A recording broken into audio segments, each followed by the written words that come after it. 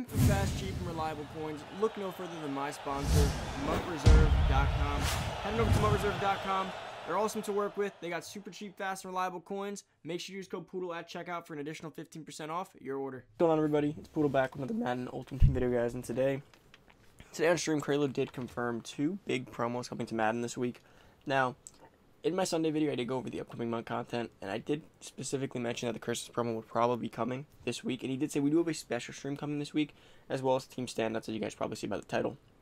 Now, this is huge. Team Standouts would have been fun alone for this week, but the Christmas promo is coming too, which is nice because we're finally getting a promo slightly earlier. Because as you guys do know, throughout the year, we've been kind of dealing with promos coming late, such as like Thanksgiving starting right around the 20th. We had the Halloween promo starting a bit later. And even other promos throughout this year. And Madden 20, quite honestly, promos have started super late. I remember back in the older Maddens, it would always be pretty simple. Promo would start in like the first week or two of the month, and we get to enjoy promo for the entirety of the month. This Madden and last Madden, we've been getting promos for like the last week and a half of the month, and it's super rushed. It doesn't feel very like immersive. It feels more like they just toss some cards at you, a solo, get your free player, and that's it. You're done with it. It's kind of like tossing a bone at a dog. So I'm happy they're finally doing a little bit longer of a promo now. It's not like crazy long. But if they do start, let's say at the latest, right, Sunday being like the 13th-ish, the 14th-ish, we have half a month, over half a month actually. Now, I did tell you that Christmas would be coming earlier, primarily because of the fact that it has to, because the Christmas promo, like, it has presents leading up to Christmas, so it couldn't start the 20th. It would just completely destroy the whole vibe of it. But I'm going to get into kind of what to expect with the whole Christmas promo, what to expect with Team Standouts, and just kind of go over the two. Now, I'm going to start with Team Standouts in just a second, guys. Before we get into the video first, shout out to the Poodle Squad. Thanks so much for joining. For everyone who enters, all you gotta do is like the video, turn on the notification bell, and comment down below Poodle Squad. And first off, shout out to John Tucker for being a part of the Poodle Squad. Thanks so much for showing support. And then if you guys need coins, pick up anything for the Christmas promo this week, the Team Standouts this week, or just Team of the Week in general tomorrow. Heading over to MutReserve down below. Use code Poodle, 15% off. Take advantage. Don't waste your money on packs. Save the money. Pick up some coins. Guaranteed value. But yeah, let's move on from that. So guys, if Team Standouts do drop this week, I do suspect they have to be around... See, I want them to be around 93 overalls, right? Because this week, Team of the Week is getting an upgrade to 93. Legends are 95s. The 50s are 94s. I think it's only right if Team Standouts are 93s. At least. Now, would I prefer 94s? Of course. But I don't think they'll be 94s. Campus Heroes were... Oh, let's see. Well, I can't... Oh, 92 overalls. They were 92 overalls. Team of the Week's going up to 93, so I would definitely go with Team Standouts being a 93 overall, which would be usable, especially if they all came with power-ups and everything. Now, guys, Team Standouts are going to be just right, as you see here. Team Standouts were 89 overalls here. One player from each team that has standing out right now. So, more than likely, if you guys want to know who... I'll probably do a predictions video at some point on this, but if you guys want to know who the cards would probably be, just go check out each team. If you've been watching football, you kind of more or less know who's standing out per team. So, like, see, for the Seahawks, it was DK Metcalf. So, obviously, it won't be DK Metcalf again. So, you have to pick someone else who's standing out for the Seahawks. Now, it could change, right? Like, none of these will be the same, obviously, because they're not going to give the same card an upgrade more than likely. I don't think they'll ever do that. For the Giants, it would be like James Bradbury. And then here we had Blake Martinez, so we can get, like, a James Bradbury 93 overall. That'd be super cool. Could be a very good corner.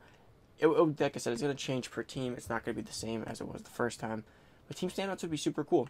32 new players. If they're all 93s, and they include some power-ups too for players who don't have them, it could definitely be a fun experience. Now for the Titans, as you guys see here, the Titans have Kenny Vaccaro. This time it could be a Corey Davis 93 or A.J. Brown 93. That's another good card as well. And with the power-ups, so if all these cards can get 93s plus power-ups, it's 94s. So that's why I'm hoping they do that, because if they do it 92s, and they only get to 93s, it's going to be like a select 2 to 3 cards that are actually like meta or usable. If they do 93s, almost every card will get, or every card gets to 94. It will make almost every card in this promo usable, which could be super fun for everyone, and of course, theme teams. Now for the Jaguars, I think it's time they give James Robinson a standout card, so that'd be a good running back. I think it'll be slow, but it'll be fun to see him in the game. And yeah, I mean, there's just so many options, guys. It doesn't just stop there. You know, for the Cardinals, it could be Christian Kirk. He was really coming on a few weeks ago. But I wouldn't say he's a standout, but you guys get the point. Stephon Diggs could get one. There's just so many options, so many guys. That's what's fun about it too. For Team Standouts, is essentially like probably 3 to 5 players per team, so there's a lot of variability to it, as well as there could be really good cards. And then, but that's about it for that, guys. Let's move on to the to Mudhead to show you guys some of the Christmas promo stuff and start going over that. But yeah, Team Standouts, 32 players, probably 92 to 93 overall. For 92s, they power up to 93. For 93, they power up to 94. You guys already know the deal with that. That's pretty much what we're dealing with in terms of team standouts. Now, Christmas promo overalls, they're going to be on the same thing. They'll probably start with they'll probably have some 92s working their way up to like 96 throughout the majority of the promo. I don't know if we clear 97 just because that's last year, I think Ghost maxed at 96. So I suspect we'll probably be dealing with this, which will be. But again, we do have 95s already, the LTDs, but I do suspect we'll probably end up having some Zero Chill S players going up to a 95. And then we'll probably have some Ghosts going up to a 96.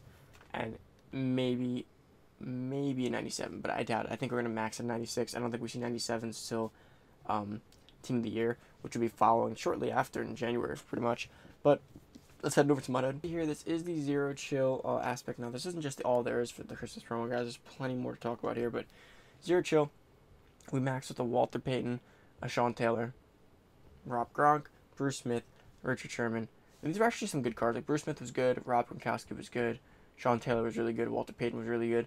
This was a good drop of cards. Then we got some lower ones like Christian McCaffrey, Marcus Peters, Derwin James, Armstead, Cooper, Peterson. Now, these cards were super cool because these cards were like superstar cards. So these cards were sets you had to do. It was Adrian Peterson, Amari Cooper, and Ted Hendricks. And these cards, it was pretty much a pass. I mean, it wasn't really slated like that, but these were two present players, Adrian Peterson and Cooper. And then Ted Hendricks was the pass one, which was a 93. Now, these were cool because they came with 3 abilities built into them. As you can see here, he had Reinforcement, X Factor, Secure Tackler, Enforcer, and Run Stopper. And then Mark Cooper had Double Me, In Specialist, Corner, Out Corner Elite, and Outside Apprentice. This was just cool because you were able to get these cards for pretty cheap doing the solos. Almost free. And they came with abilities. Now, I hope they do something like that again. Not all cards were like that. Obviously, it changes. Now, if we back up here, we go to here. This is like the hype of the promo. But I'll get into that in just a second. The thing that's really hype about the promo is always out-of-position players. Now, in years past, they've messed this up. They've given us like 92 out-of-position players as their highest one, or 90s, and then made the rest of the promo 95 overalls. Last year, they actually gave us like 95 overall masters. So we got Cordell Stewart, Vita Vea, and Calvin Johnson. So that's fun, right? Actually, we could literally see a free safety Calvin Johnson 95, which would be really, really good. 91 speed, 94 zone, 95 jump, 87 hit power. You can't go wrong with that card. But overall, we got Cordell Stewart, which was a great fun addition at halfback, who was a quarterback. Then we got J.J. Watt at tight end, Patrick Hart defensive tackle. If you guys don't know, out-of-position players are pretty much players in real life who have at any moment played out of position, like Vita Vea being put at halfback to score a goal line touchdown, J.J. Watt at tight end to score a touchdown, Mike Evans at cornerback on a Hail Mary to get a pick, Jamal Adams in the box, like Taysom Hill at tight end. Anytime they play out of position, that's pretty much what's going to happen. They might get a card here, which is why it's so much fun. And these cards are actually good. So like I said, in years past, they've ruined it. They've made the cards bad. They've done times where like they give us our best cards, like a Julian Edelman, and it was like a Walter Payton quarterback. Like, Walter Payton quarterback's cool, but it's a fun card. We want fun and usable cards. Like, Cordell Stewart's fun. He's not going to be our long-term halfback. He's just fun. Vita Vea's fun. Calvin Johnson's a meta player, right? Quentin Nelson, fullback, decent. J.J. Watt 10, fun, nothing special there. But then Mike Evans was actually really good. 96 man, 92 zone, 90 speed. Jamal Adams in the box. Could have been a meta play if they gave him better speed, but they killed his speed. Don't know why they did that. They gave him a 92 power move. That was a weird card overall. Point is, we got Calvin out of it, right? But there's been years where they've given us not a single player that they're all fun. Now again, fun's great, but I want fun. Like, Calvin's fun and meta. But moving on from that, guys, then we also have, there's a lot to this promo as well. Now, one of the biggest things we have here is going to be the Ghost. Now, Ghost of Madden is probably the most fun aspect of this every year, which is right over here. So, like, Ghost of Madden present. So, this is, like, the current players in the NFL that are doing amazing, like Khalil Mack, Julio Jones, J.J. Watt, Jair, Harrison Smith. But that's not all. So, like, the Ghost of Past is probably the greatest players that you're going to get. This is when you get 96 Michael Vick, 96 Patrick Willis, 95 Mel Blount. This was a whole set right here. So, you have to get no, what was it? It was Michael Strahan, Bo, I think it was Randall, and Kevin Mawai. If you did this set right here, you were able to get Willis or Vic. No, there was 2 sets. That's what it was, right? I'm blanking on this one right now. But point is, the Masters were Vic and Patrick Willis. They're always gonna be good. Like, Patrick Willis and Vic there's a great 2-master 1-2 combo there. But of course, there's gonna be different ones this year. And then for the future, these are players that are like either rookies or young and doing well. So you're gonna see right here we got like Daniel Jones, Ghost of Madden Future, Nick Bosa, Terry McLaurin, DeAndre Baker, Elkton Jenkins, Josh Jacobs, Devin Bush. These are young players that they feel like they have the potential to be really great in the future. But currently they're young and developing. But overall, again, this promo is just so immersive, and that's not even including presents. Now, if you guys know what presents are, I showed them yesterday. There's gonna be ways to get presents using currencies by buying them. There's been years where we can only use currency to get them, and they're not sellable. There's been years where you can buy them on the auction block, and there's been years where you re-roll them for like a 250 snowflakes. You can just keep doing them, and I made 15 million coins last year off of Ed Reed's, 2 years ago off Ed Reed's. It just changes every year. So hopefully they do the present system right this year. But that's about it for the video, guys. The presents are gonna be fun.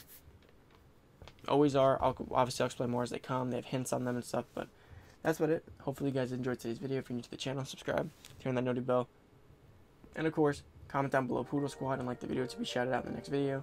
And if you guys need coins, head over to my reserve down below. Use code Poodle 50% off. Thank you so much for watching.